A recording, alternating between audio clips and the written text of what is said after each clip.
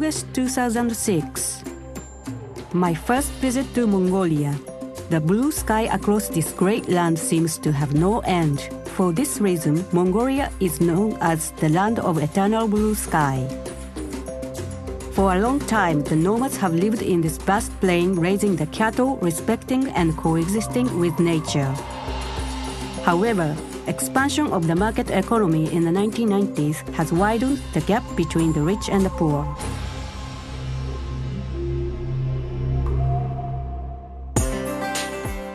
Since 1990, Mongolia has been moving towards democracy and has opened itself towards market economy.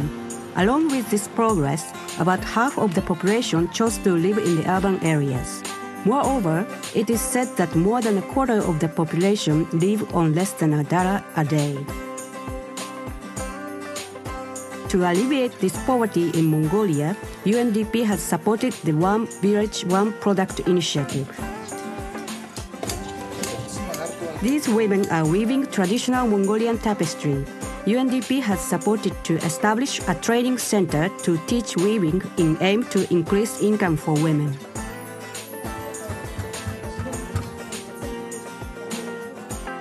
The women trained here can rent a loom so they can work at home. Ms.Misako is one of the women trained at the center and now she's earning money by weaving at home. Энийг хийхээс өмнө бол зүгээр одоо манай нүүр чинь юу идэв штэ.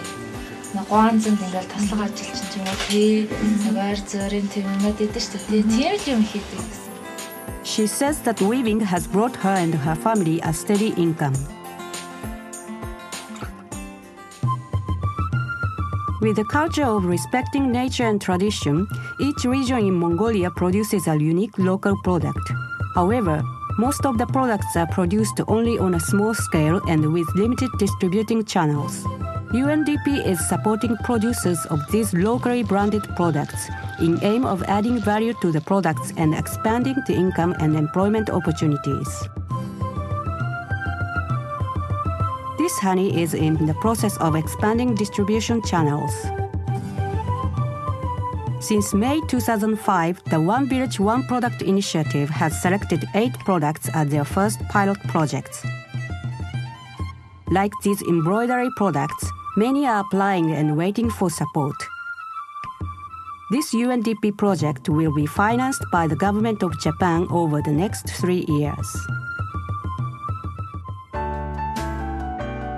The annual average rainfall of Mongolia is mere 10 inches. Even though Mongolia has 4 times of the land of Japan, this makes a harsh environment for agriculture. I came across an area where fruits were cultivated. A unique fruit of Mongolia called sea buckthorn is cultivated here.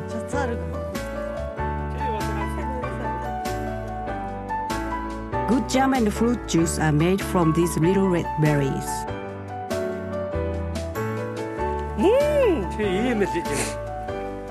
It's good.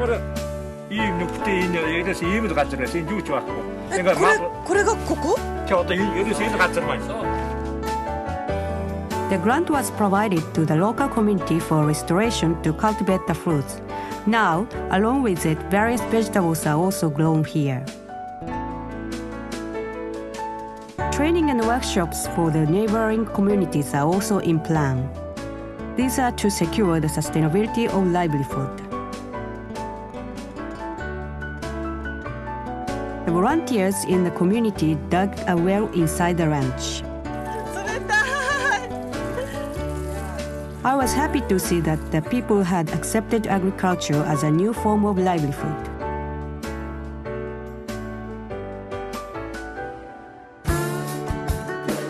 The average annual temperature of Mongolia is 0 degrees Celsius. During the coldest period, it can reach up to minus 50 degrees. Coal is usually used for heating.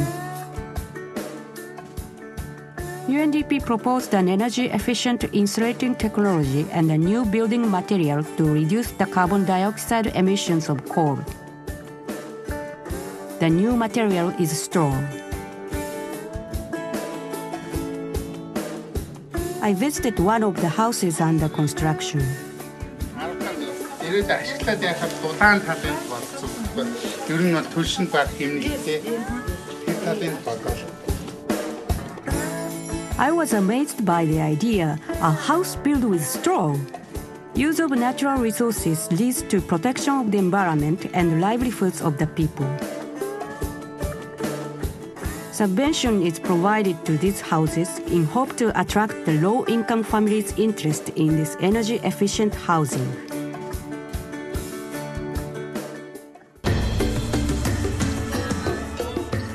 In Mongolia, I saw supports provided by UNDP starting to bloom across the country.